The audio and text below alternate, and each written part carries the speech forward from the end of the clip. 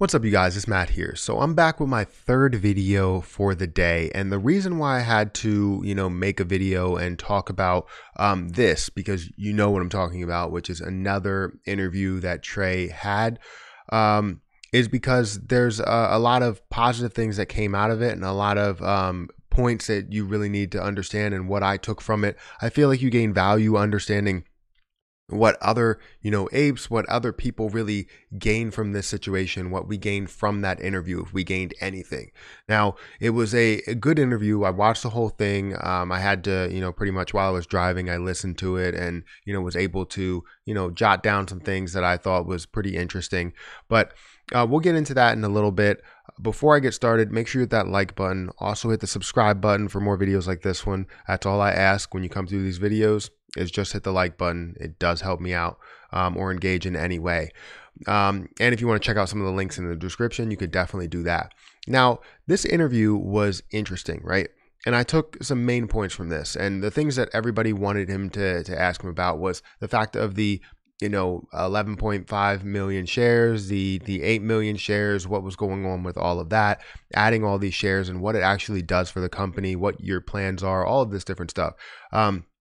And there's one main thing that I would have liked to hear him ask, but I know it doesn't really apply to the squeeze in general, if you wanted to, bring it to that level. But first, let's talk about the 11.5 million shares. Now, we know that a lot of people thought that this was not real, that it was FUD, which I think people are getting confused with the term FUD and basically thinking that it means like fake fear, uncertainty, and doubt, or something like that it's fake. No, it just means it's creating fear. So even though you have that 11.5 million shares, yes, it does create fear because people are obviously, fearful for their position.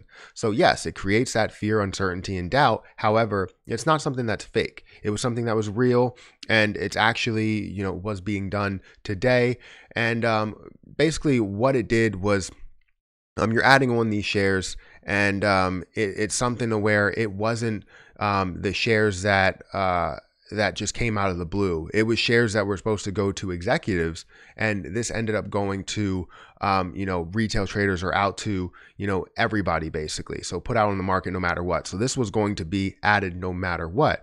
However, it did a good thing. Anytime we've seen the increase in shares, we've seen the stock price go up, and we've seen the same thing today. So it serves as a good thing. It actually increased the price, and it shows that they know how to time this thing. It shows that Adam Aaron really knows how to time adding shares very well, because they did it during a week to where 11 million shares is kind of insignificant compared to the volume or where it's pushing, because the volume was like 700 million a day or 600 million a day, and you're putting out 11 million shares. That's basically nothing. I understand it is large compared to like what we're putting in, but it's still a lot, right? So it really didn't make a true difference. As they're getting bought up, you're going to see that continue to rise. So that's exactly what we've seen.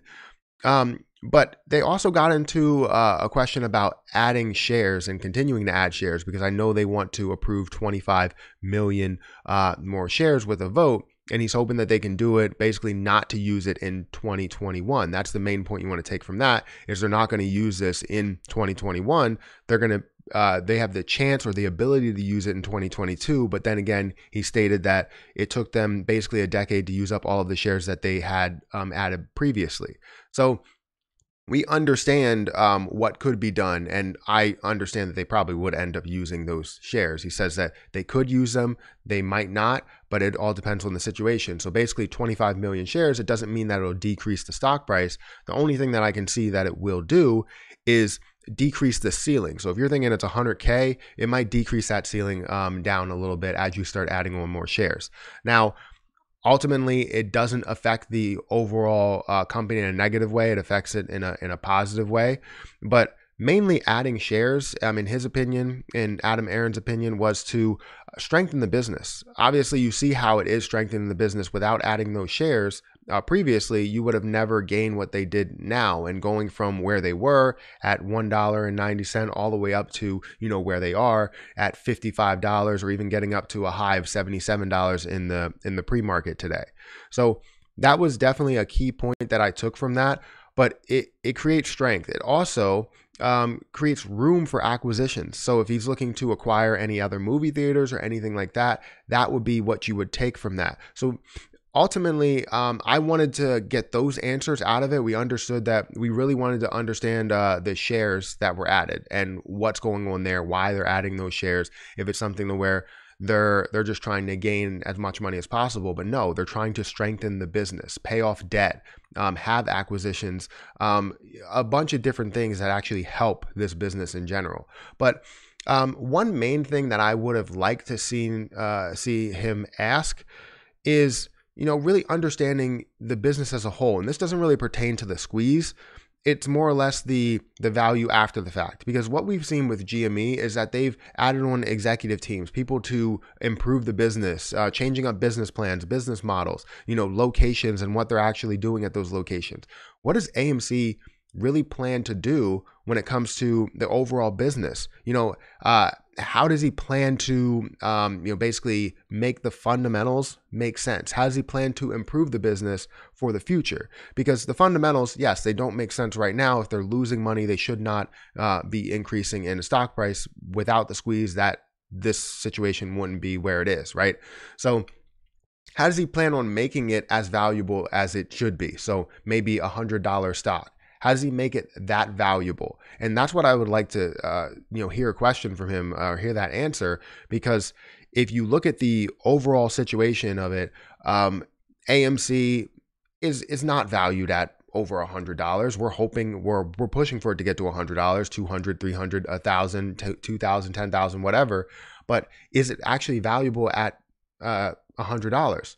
Right now, the fundamentals say no. Right? And fundamentals kind of go out the window, but I want to know where they're going to get to. What is their plan? Are they going to change things up, add different things on, maybe, add on a different concept, some sort of technology driven, concept that may, give them a lot. And I know that they have a new tool that they just released, but we need to see, a lot more if we're going to be in it for the long haul. And I know that's what he wants from us. Rather than just selling short, he wants us to be in it for the long haul. So when I say sell short, I mean sell short term. We're not going to short sell it.